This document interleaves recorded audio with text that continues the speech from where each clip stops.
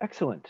So, thank you all for joining today. My name is Mo. I'm the Director of Strategy and Business for TB at Path, and it is my pleasure and honor to be one of the moderators for today's conversation.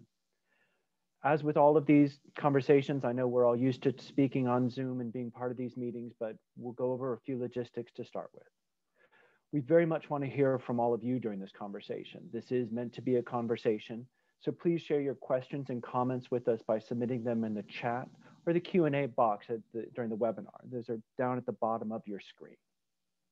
We'll have some time in the later half of the hour for any audience Q&A, and we do wish to have audience Q&A. Please note, we are recording this call so that participants who are not able to join live will be able to get a recording, as will all of you. And I see that we have participants joining from all over the world. And this is just really a thrill for us. And we're happy to have partners from governments, community organizations, NGOs, the donors, as well as private sector. And really, thank you all for joining us for this important conversation. And as you think about it, to start some of the conversation going, I'd like you to think about the following. If you could see one improvement in TB care, what would it be? Please do type your answers in the chat box and send your answers to all panelists and attendees. And as those comments come through, some of us on the panel will be trying to answer things live and as we go through. As an overview for our session today, I'd like to briefly introduce our panelists, and then I'll turn it over to my co-moderator, Keyuri Bhanushali, who is based in Mumbai and is an activist and peer supporter with the group Survivors Against TB.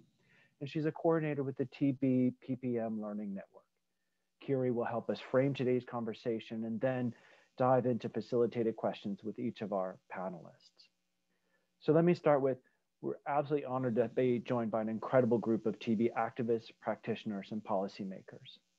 Starting with Dr. Saskia Boon, a technical officer at the WHO Global TB Program. Jacqueline, head of external affairs and strategic initiatives at the Stop TB Partnership. Dr. Henry Mwanyika, regional director for digital health at PATH, responsible for the Africa region. And finally, Bruce Thomas, founding and managing director of the Arcady Group. Huge thank yous to each of you for joining us, as well as thank yous to all of the participants. Now that we've gone through logistics, I'd like to just touch a little bit on past TB work. We've been working for 2 decades with global partners in high burden countries to overcome the burden of TB. Our work is driven by the knowledge that TB continues to be the leading cause of death among people with infectious diseases each year. We know that 2020 will be an aberration to that, but if you think about the comparison between high burden TB countries, TB continues to be the leading killer from infectious diseases. It kills more people, more women per year than all causes of maternal mortality, and is the leading killer of people living with HIV. And all along, resistance to TB drugs is increasing and millions of people go undiagnosed and unreported annually. We're proud to be hosting today's session in partnership with the Stop TB Partnership and with the TB PPM Learning Network ahead of World TB Day next week on Wednesday, March 24th. There are many conversations happening around the world regarding TB care in honor of World TB Day. We want to make sure that today's conversation stays true both to PATH's mission of improving health equity and the global commitments to patient and people-centered care for TB, and that those conversations benefit and are reflective of the patient's perspective on TB diagnosis, treatment, and post-treatment care. And I'm delighted now to hand over the conversation to Keyuri, who will lead us today. Thank you to all of you, and over to you, Keyuri.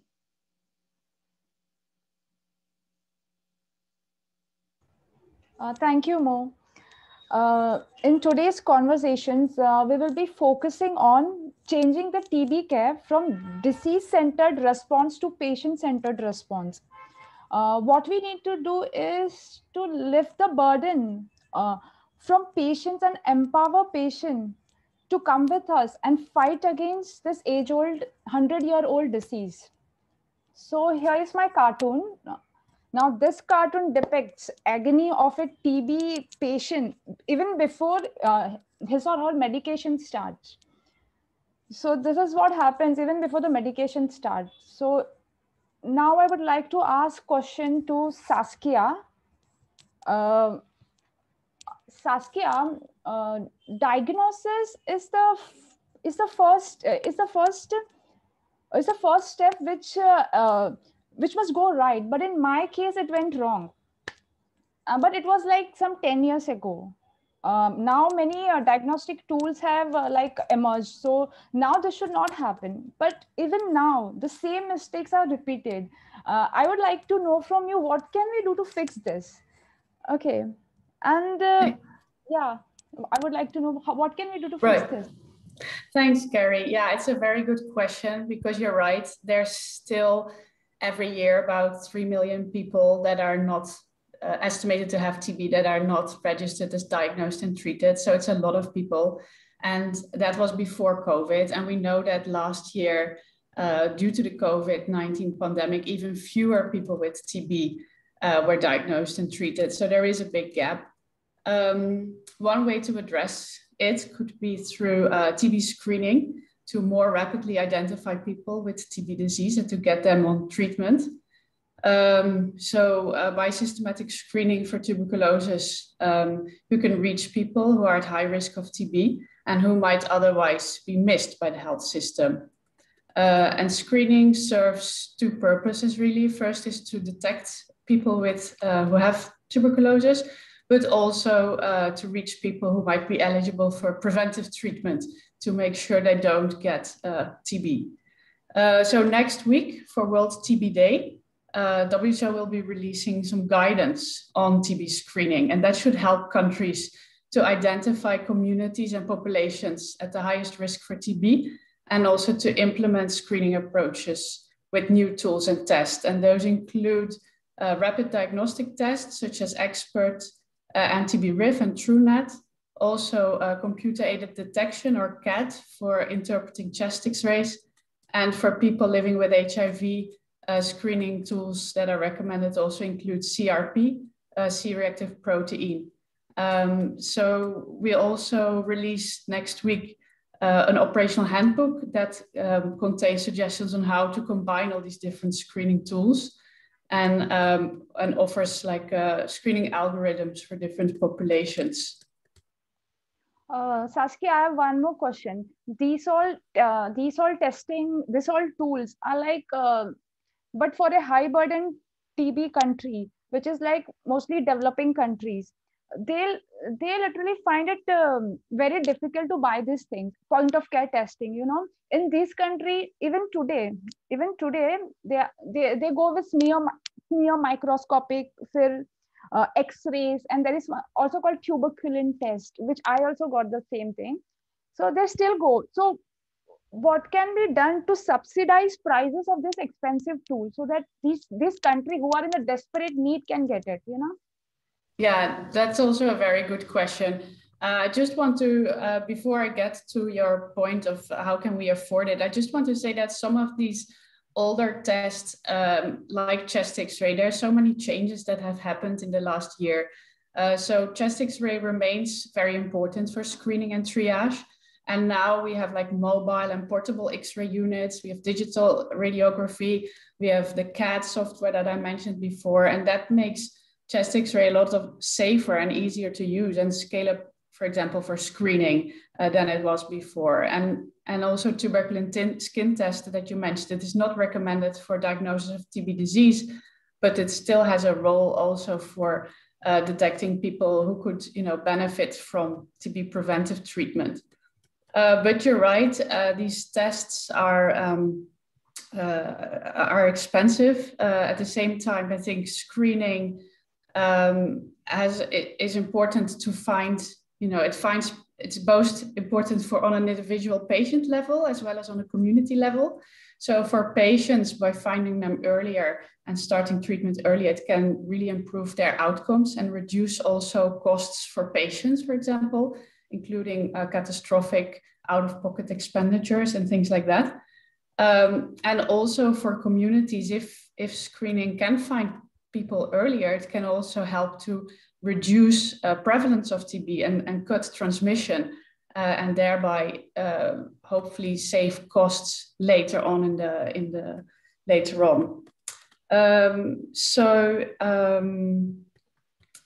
I think if we look at paying for these treatments and tools for diagnosis and care, you could look at, for example, joint procurement, like market shaping and ensuring some guaranteed market for treatments and tools, which allows like a stronger position in price negotiations. And for example, we have there the Global Drug Facility that plays a role. But of course, to implement, for example, screening, and also to make sure that there's enough resources to accommodate the increased demand for diagnostics and for treatment as a result of screening, we may need additional resources. And there are also funding agencies like the Global Fund or other donors that can fund screening activities. But there's also a strong call for countries to push for greater domestic funding for TB, because countries do need to invest in TB services, including in screening to reduce the pool of people with TB. Thanks. Yeah, thank you. Thank you very much. Now my question is for, okay. Now my question is for Bruce. Okay. So after you know that you have TB, there is a stage called denial stage. You don't accept it. No, I cannot have TB. Then the stage come acceptance. The same thing happened with me. After I accept, after the denial came the acceptance stage. It happens with many people. Now, once you convince a patient to go and take treatment, how can we make it sure that that the patient does not fall in between the gaps along the course of treatment, because it often happens. And there is one more question for you. With all this digitization and all these digital tools available, the people who are seeking care from government centers in developing countries, how can they shorten the distance between treatment center and patient with the help of these tools? I can't hear you. You are unmute. Yeah. Yeah, thanks, Keyuri.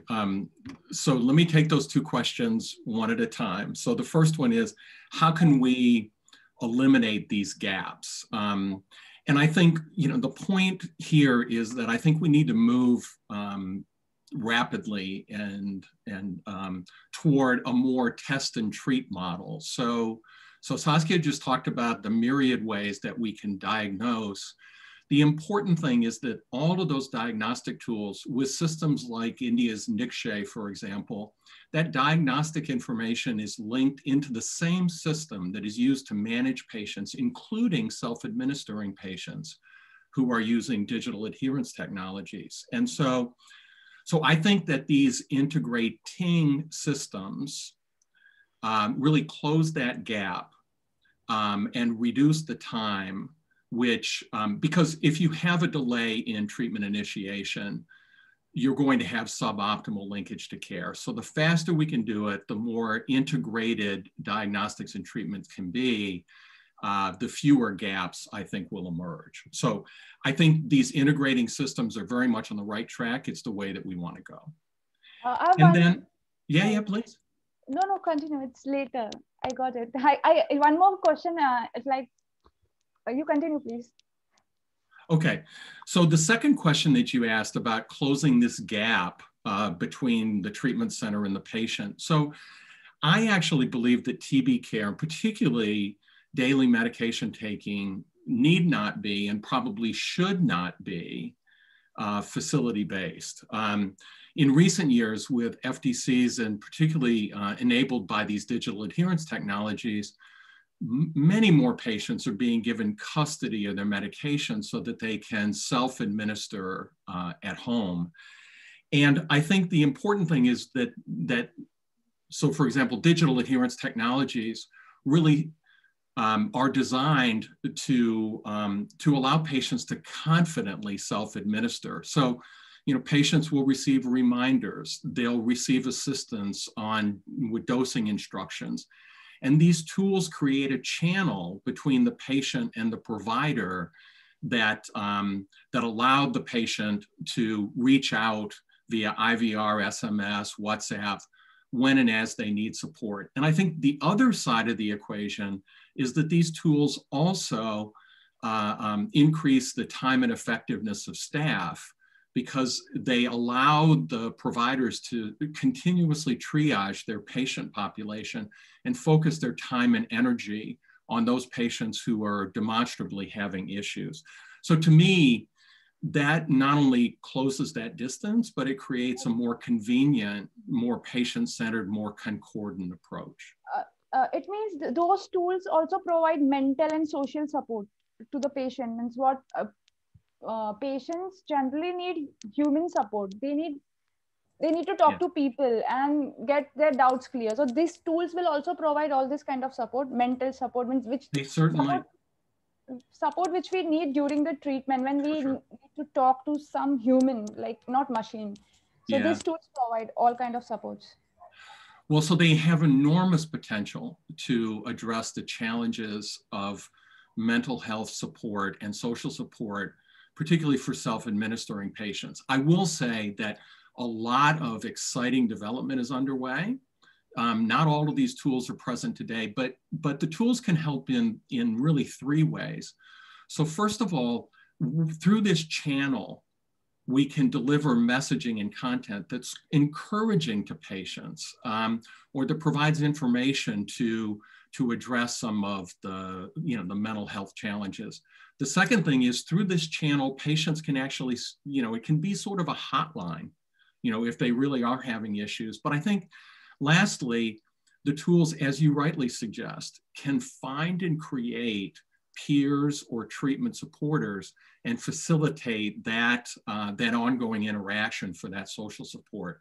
So while I think a lot of this is in development, I think the potential is really quite exciting to address those challenges. Thank you very much for your answers. Cheers. Now my question is for Jacqueline. Okay. Jacqueline, our TB programs in most of our developing countries are focused on disease control. They completely forget that diseases don't exist in isolation. People are infected with the disease. So if you want good outcomes from your program, you have to make sure that you take proper care of your patient, and you make sure that they do what you are asking them to do. So I have a question for you, that how can we build a system? How can we build a system which focuses around user experience more? In every sector, we know there is a user experience. Only in the health sector, they don't have it. So how can we build a system where user experience is given top priority? And I've got one more question for you. What should be done to build a patient-centric care model? Yeah, so maybe, Keyuri, first of all, I'm a bit embarrassed because I feel like I should be asking you this question and hearing your story about your journey. And I think like a lot of the various conversations that are taking place in the world today, when you are trying to tackle and solve for major challenges and issues like more people-centered care models, there are some basic, I think, acknowledgements and level setting that needs to happen first before we can even start seriously talk about building a people-centered TB care model. And by that, what I mean is, for example, to be honest, I think a lot of us give a lot of lip service to phrases such as putting people at the center of the TB response, being country-driven. But I have a question for all of us here, in that how many of us consistently and regularly directly engage with TB-affected people, ask them questions, hear their stories, put ourselves in their shoes, and ask them to pressure test our assumptions and work? And I think, the reason why I'm asking this question is, in order to build a people-centered TB care model, it needs to be 100% anchored in deep empathy in what a TB person's day-to-day life is like. the decisions, Keyuri, that you had to make every day to access care, and know what has worked for them and what has not worked for them. And so very quickly, I think, one of the big initiatives at the Stop TB Partnership is something called Reimagining TB Care, which we have partnered with a lot of partners, including the Arcady Group, PATH, et cetera. And as part of this initiative, like what we are really trying to do is drill down on this kind of questioning and answering. So for example, we are working quite closely with the TB affected communities and people to get answers to questions such as, what are the critical moments for a TB affected person in their care journey? What are the needs and wants of a TB affected person during these critical moments in their care journey? Like what kind of solutions address these needs and wants? And I put that last because sometimes I think we get so caught up in the shiny new solution and tool that we forget that these solutions and tools are here to serve the TB affected person. And so I think I think I answered your questions in reverse. So I think I just answered your second question. But in answer to your first question, Keyuri, it is actually very aligned with what Bruce has just said. Right now I'm a bit of an anti-big technology evangelist because I have some concerns about how their strategic and operational principles and values are like. But having said that, let's think about Amazon and how they've built their business around customer needs, wants, and experiences. And we need to do the same for TB care. We need to find ways, right, where we capture automatically as a TB affected person is getting diagnosed, treated, cared for, their insights and what makes them happy and unhappy about the services they're receiving. Like, how do we make that automatic, right? And then we need to develop and improve the analytics and metrics to better understand that TB affected person's experiences as that feedback is getting captured, because then we need to think about how do we tailor interventions that works for them. And the third thing, which is the most important thing, to be honest, Keyuri, is we need to make sure that we empower the TB affected person to provide those insights. They need to be like, it's my right to tell you what I think is working and not working, and provide that feedback, and not be fearful of providing that feedback, but like really believing that it's their right to provide that feedback. And I think, one way to do this, and this is what we are starting to work quite closely with PATH on and other partners, is what Bruce has mentioned, that we are in the process of demonstrating, introducing, rolling out this open source interconnected care platform where different solutions across a care model are integrated and interoperable, meaning that not only is there a unified ICT system for patient management that talks to the different solutions, but gets the data in real time. And it can also interpret this incoming information as it is received, so that the care model is not this fragmented model, but an end-to-end solution. So maybe I'll stop there because I know I've been just like talking nonstop. Thank you very much for your solution. And here I have a question for Henry. Okay, here is again question on technology. I see that advancement in all technology and everything is great. It should happen. But what's point if it is not available? It is not accessible. It is so expensive that the people who are in desperate need cannot have it. It's no point then. You make great tools, but the people who need those tools, they can't use it. So for you, I have got two questions. What should a developing country with a high burden of TB must have in place to adapt to this digital tool and make it a part of the TB program? And how can they, it's like, I think this is a repetitive question, but since all these things are so expensive, how can they purchase it? Means who will help them purchasing this tool and helping them to make it part of their TB program? It's a repetitive, but it comes again and again and again. Certain countries are mostly like, they are not having that many resources to put into everything, you see. So these are the two questions for you. Your mic is... Thank you. Those are excellent questions. Yeah, so respond to your first questions. We've seen many countries adopting and taking for granted all these advancements in technology.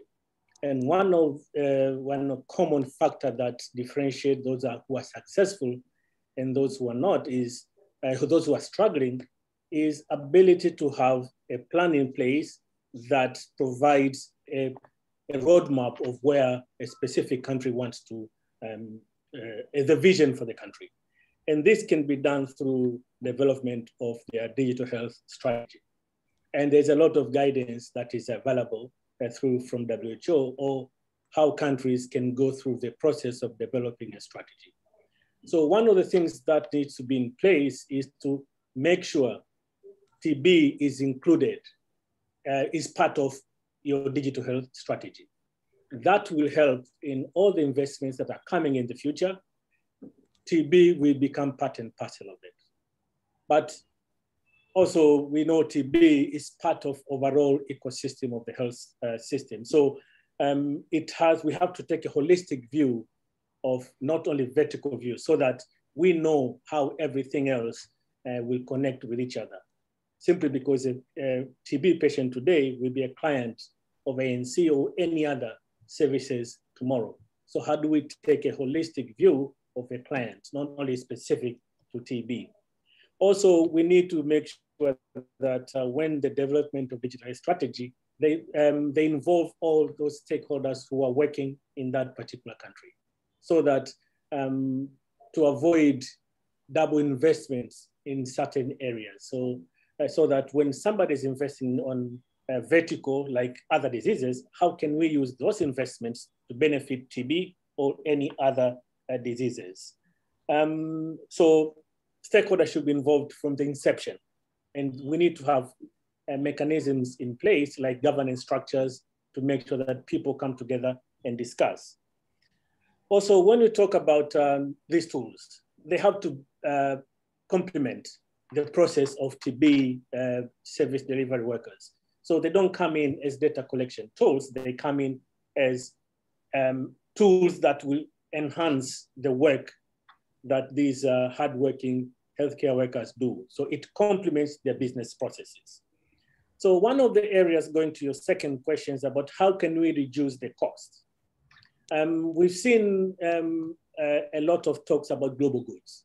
So global goods are those tools, digital tools or another tool that works in one environment and can enhanced and made it, and we make it generic so that other countries can benefit from. This is beneficial because all those investments that have been made in first country can benefit another country. So you lower the barrier entry so that they don't have to reinvest in areas that others have invested in. So global goods is one of the areas that can reduce the cost and provide access to these tools that have worked in one environment and become adapted and made it available for other countries. That will be very beneficial. And also having enterprise architecture in place. I like what Jackie said, that we have end-to-end digital solution that can plug in. That is useful if you have an architecture for a country, because you know how different systems can communicate with each other, what data they can share, and how they can avoid duplication of effort. So those are some of the things that we can do and make tools available for other countries to benefit from in order to reduce the costs for those countries. Thank you very much. Now I have a question for all of you. We all know that COVID-19 has disrupted, has disrupted everything, and we all TB programs has some, have set some targets, which it's now very difficult to achieve.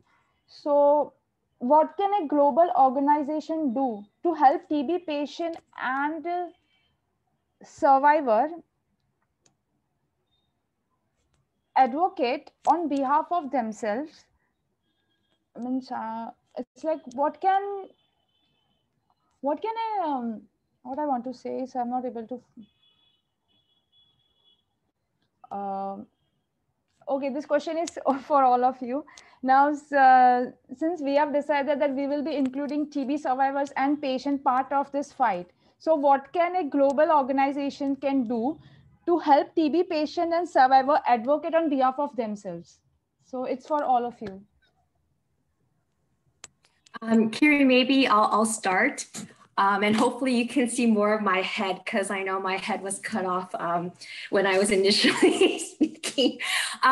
But I think organizations like the SOPT Partnership, I mean, there's a couple of low-hanging fruits that we can do to support the TB affected communities and people. And, you know, the first and foremost is very easy, simply to amplify the voices and the stories of the TB affected communities and people. And so we've started to really do that. Recently, we supported the launch of a TB Women Network.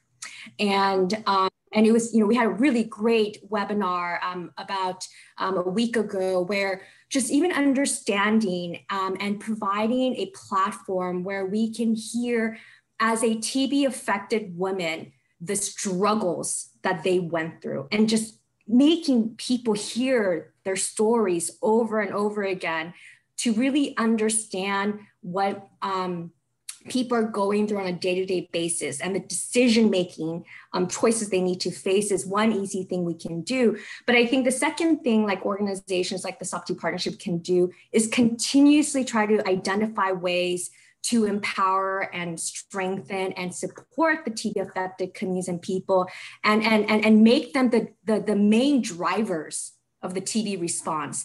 And you know, we do have mechanisms like the Challenge Facility for Civil Society, and we are continuously trying to strengthen that platform to really find new approaches that may be even very crazy, to empower, strengthen, and support TB affected communities and people. Okay, thank you very much. Now it's like, it's over to you, Mo. Thank you, Keyuri. Thank you, panelists, for all these comments. If I could take a second, I'll just try and recap, and then we'll go to some of the audience Q&A. I've seen some questions come in on the Q&A box. Please keep them coming. We'd love to try and address as many as we can in this piece. But I'd like to start, just a quick wrap up is, you know, Saskia spoke to the screening and diagnosis of patients and the improvements and recommendations there. And we'll be seeing more of those coming out next week, as Saskia has said. And we'll ask Saskia if you could help us share a link to those information to all the people who are listening here today. Bruce spoke to the importance of giving patients custody of their medication, which is such a simple piece of empowerment for patients, just to give them the trust that they have, that they will be part of the solution to their own health issue. And also, though, the promise that as digital health technologies continue to improve, adapt, and iterate, there will be more opportunities for integrating mental and emotional health supports into those systems. Jackie, I think, eloquently talked about the need to engage with people affected by TB. You know, we can talk a lot about about a people-centered approach, about a patient-centered approach, but if we're not actually engaging with and listening to the people affected by TB, how can we be sure that we are being responsive to their needs? So we need to make sure that we are empathetic, but also checking that empathy by listening to survivors, listening to TB patients, and continuously engaging them, which is their right as holders of the right to health. You know, they have a right to health, they have a right to speak, and we need to make sure that we, as programmers of TB services, are listening to and responding to that right, and granting them that right and not withholding it from them. And then Henry spoke to the tension between the need for health systems and health infrastructure to be holistic, because a health system has to cover every aspect of health, but also the vertical nature of funding, which is that money comes for TB, so we have to make sure that vertical investments are are driving holistic health, so that you make an investment in TB, and that has to improve not just TB, but all aspects of the healthcare. And you made specific reference to how global goods can be used as an opportunity for that. So I really appreciate those comments. There's a couple interesting Q&A that have come in, and the first one, and thank you, Bruce, for tackling this already, but it comes from Dr. Sood in India, who talks about wanting to engage TB patients. And so I'd like to actually give this question to Keyuri first. Keyuri, as a former TB patient, as a TB survivor, how have you becoming, how have you come to be here today, for instance? What is, talk to us about the, Survivors Against TB and the role that group plays, and how other TB patients and TB survivors can join. Survivor Against TB really plays a great role, because what happens, that group really helps you to cut your past away and just express yourself what had happened, and it makes you free. I was not talking about this for 10 years. After I joined this place, they made me speak it out in a couple of places. I went and I told my story. So how it helps, I'm telling you how it helps to a TB survivor. It helps to cut out the cord, which is like past cord. Now you have to just come out of that. You had TB, and there is nothing to be ashamed of TB. It's like flu or any other illness you have. So when you speak it out, it's like gone from your system, and it is really helpful. And they also give us a responsibility where you are the one who are guiding other TB patients. So you get you feel empowered in a way. So they empowered all this. They help in empowering TB patients to be the guides of those who are struggling now. So it really feels good to do these things, So this is how it happened. And I feel this kind of support groups are very, very, this kind of support group, more of such should exist, So it will really help, because there are so many TB patients. It's like you cannot even count. So it's so many of, if the support group exists and they provide this kind of help, it is beneficial to survivors and also to the patients. So hope I answered your question. Keyuri, thank you. That was fantastic. And so Dr. Sood, we'll make sure that we have a link for you to Survivors Against TB, so you can find out how to link your patients to that group. A question also came in from Betsabe, and Saskia, I hope we can direct this question to you. Betsabe, and I hope I'm pronouncing your name correctly. Betsabe asked, in countries where TB is less prevalent, diagnosis and treatment may be delayed because healthcare workers do not consider TB in a differential diagnosis. And are there recommendations that are coming in as part of this package next week that answer for those countries? Thank you. Yeah, so thanks for that question. That's a good question.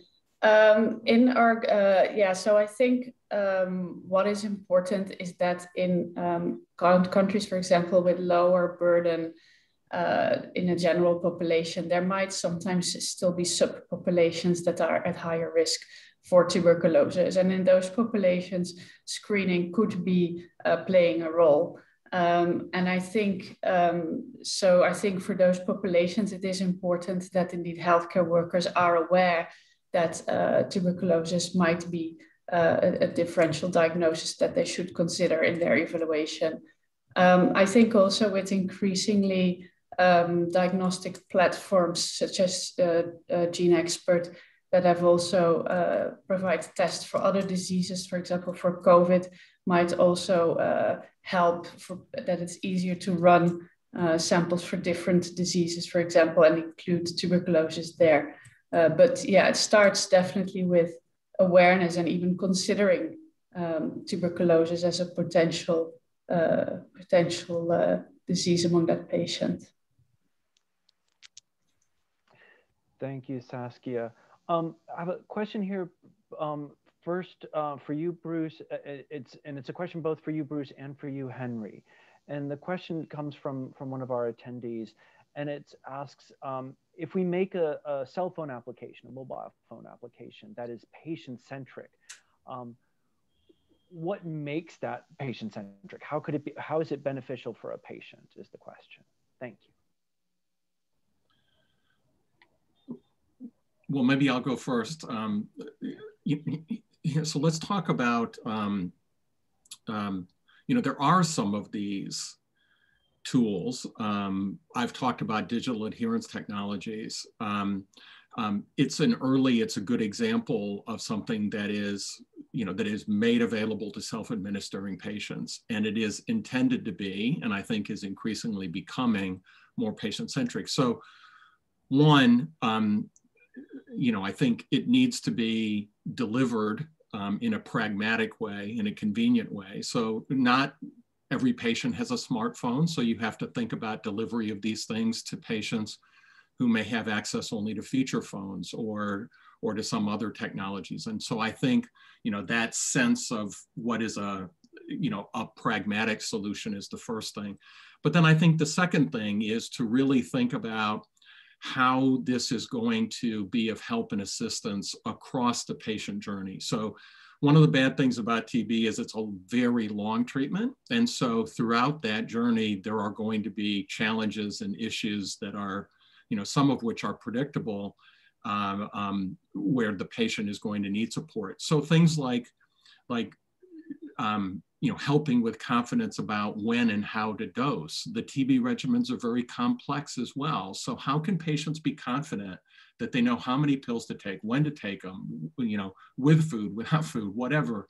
But then I think also throughout the journey then, just communicating or being available to be, for patients to communicate about the normal challenges that will come up, whether it's mental health or side effects or, social support generally. I think this more sort of, patient-centric approach where all of these things really should be, as Jackie said, they should be designed by, not just designed for, TB affected people. So I think we've actually made a pretty good start in this area, but I think the more we have patients involved in that process, the better and more patient-centric these applications will be.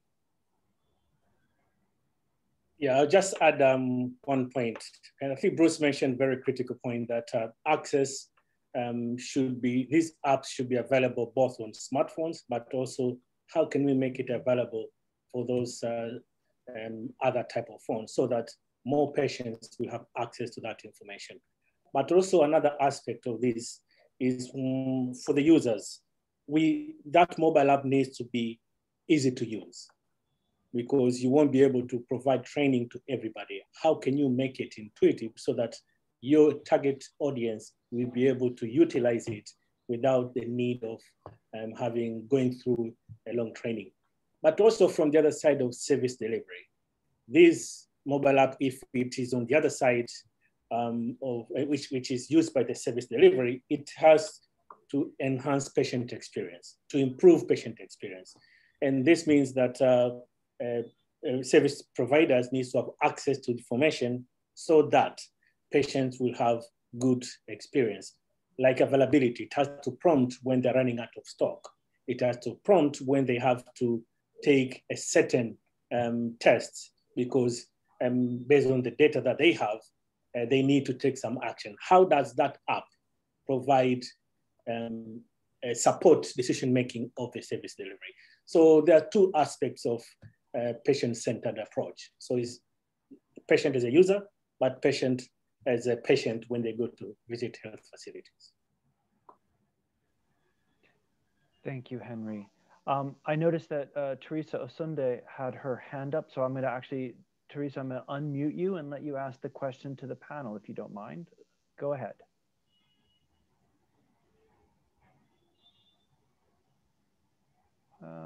All right, I have lost Teresa. I apologize. Oh, there you are, Teresa. You may unmute yourself.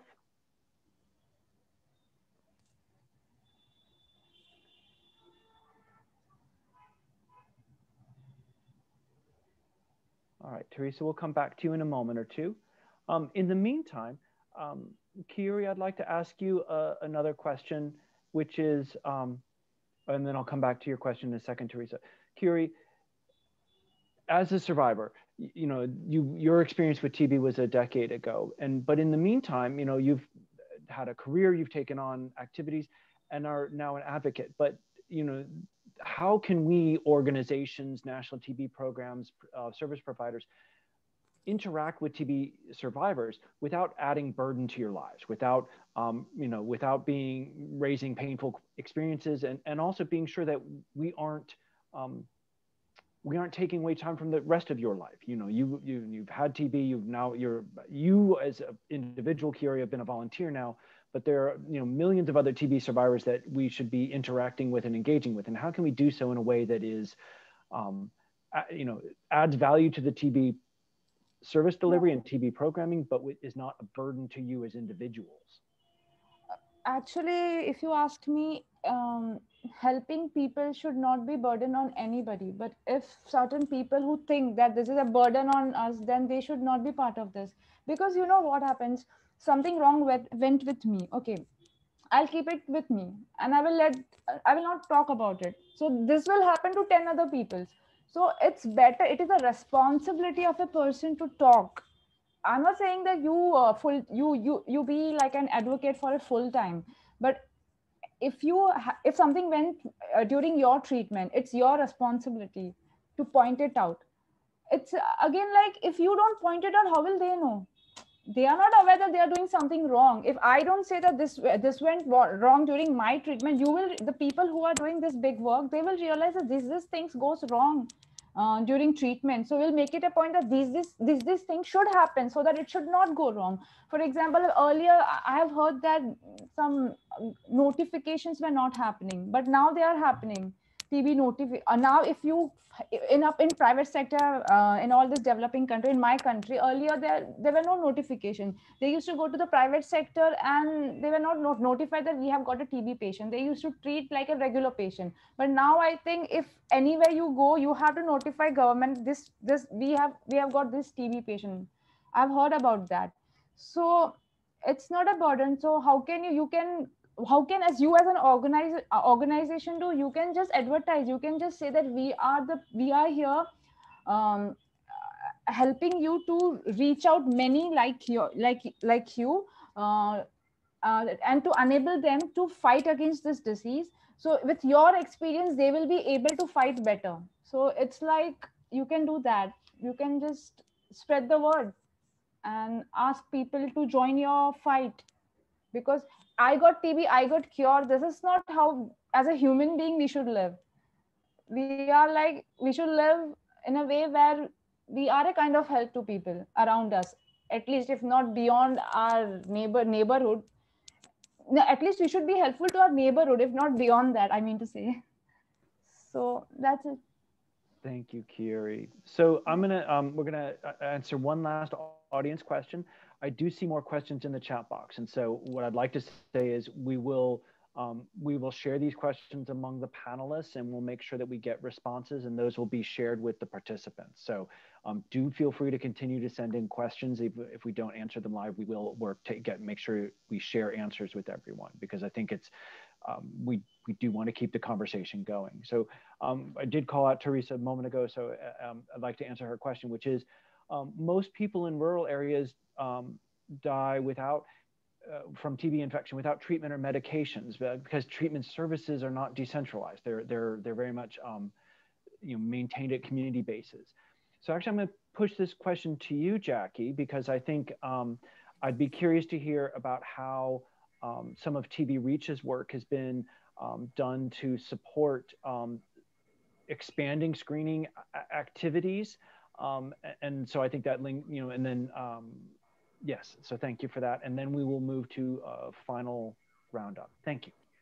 So I think both the Reimagining TB Care Initiative and what TB Reach has been doing is, when we talk about people-centered care, and I think, we are still talking about it from how talking about it from a perspective of people going to where the services are.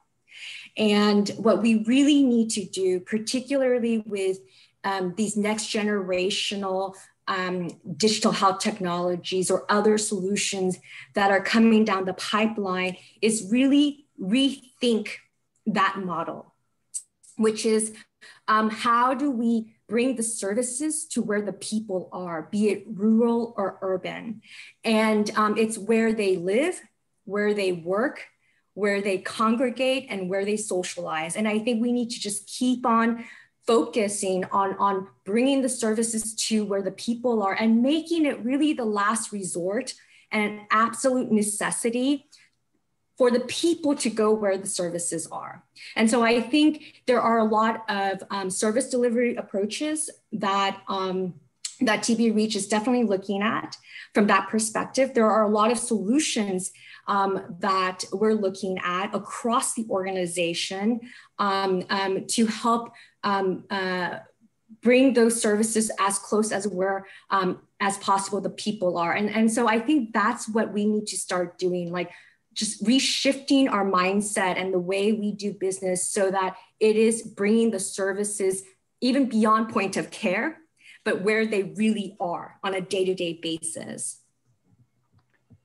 Thank you, Jackie.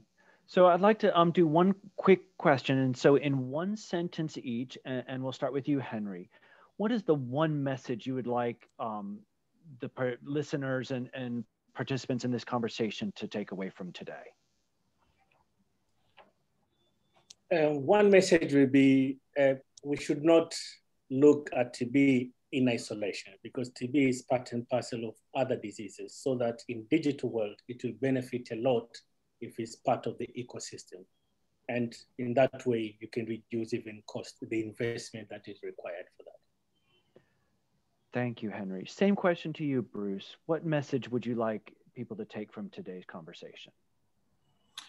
So we haven't talked a lot about this, but better, shorter treatments for TB are on the way, which is exciting. But in the interim, I hope that we can move with the kind of pace that we have this last 12 to 18 months to use this growing digital toolkit to move ever closer towards truly differentiated, truly personalized, truly concordant care.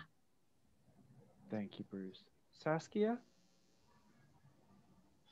Thanks. Yes, I'd like to also echo what Jackie was just saying. We need basically to have diagnosis and treatment at the place where the people are.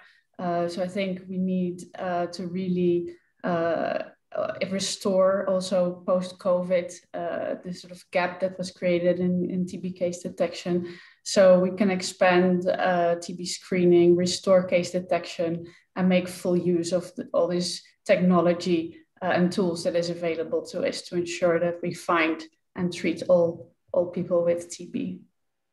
Thank you, Saskia. Jackie, your takeaway? Yes, so from a principles and values perspective, my final thought is that TB affected people, regardless of who they are or where they live, deserve and should expect the type of healthcare services and support that we would expect for ourselves and for our loved ones. Thank you, Jackie. I'm going to turn over to Keyuri in just a second. I wanted to thank all of the panelists, Bruce, Saskia, Henry, Jackie, Keyuri. I want to thank our producers, Caitlin Jolie and Meredith Hastings, and thank our co-sponsors, the Stop TB Partnership and the TB PPM Learning Network. Keyuri, I'd like to hear some closing thoughts from you, and thank you so much for being our host today, and take it away, please. Thank you. So I put it in slides.